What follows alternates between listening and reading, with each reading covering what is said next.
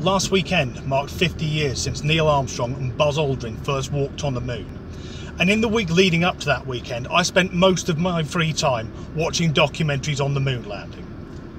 I also spent quite a lot of time arguing with people online. Now, this isn't something I'd usually do.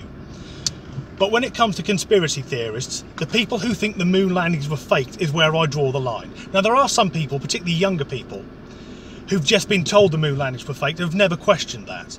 But there are also people who've researched the subject and still come to the conclusion it was done in a soundstage. Now, if you're one of those people, please stop watching this video, go into your bathroom, put your head down the toilet and drown yourself with the flush mechanism. The world will be a better place without you in it. Now, last Friday night, I was typing away to an American chap, doing the usual it was done in a soundstage argument, so I decided to hit him with one of the best comebacks I've ever heard, and it actually comes from Buzz Aldrin. And it goes like this: if you think the moon landings were faked, then why not ask the Russians? Because it was 1969, the height of the Cold War, the Russians were watching everything America was doing, and if they'd had a sniff that it was in any way faked, they would have been all over it. It would have been a huge propaganda victory. Actually, no one said the moon landings were faked until the late 1970s. So this chap then came back and said, well, the Russians were in on it. And it's not the first time I've heard this bullshit. But then said, just because we're American doesn't mean we can't swallow our pride. And I looked at the way that I'd been spelling words, and I replied, I'm not American, I'm a Brit. And when he came back, he had his caps lock on to unleash the fucking fury. And after a bit of name calling, I then asked, so were the British in on it as well? Because Jodrell Bank Observatory, near where I live, their radio telescope tracked it all the way to the moon. And as this conversation went on, it transpired that this bloke seems to think that anyone who doesn't think that the moon landing was faked is somehow in on the conspiracy. Again, it's not the first time I've had this. A few years ago, when I first started doing these videos and I mentioned the moon landing, I had an American chap then accuse me of working for NASA. Now, I'll say now, if I was working for NASA, I'd want a better fucking setup than I've got now. But NASA are planning to send people back to the moon in 2024, and already the conspiracy nuts are all over this. They're saying that because NASA didn't have the technology in 1969, which they did, what they're going to do is send a rocket to the moon with all the props they've apparently used to stage all the moon landings from 69 to 72, and then lay it out to make sure it looks like it really happened. How big's this fucking rocket? Doesn't that sound like a bit of a long drawn out conspiracy that back in 1969 at Kennedy Space Center, they said, right, we're going to have to fake this one, so we'll send these guys into low Earth orbit, but in 55 years time we'll be able to cover it up.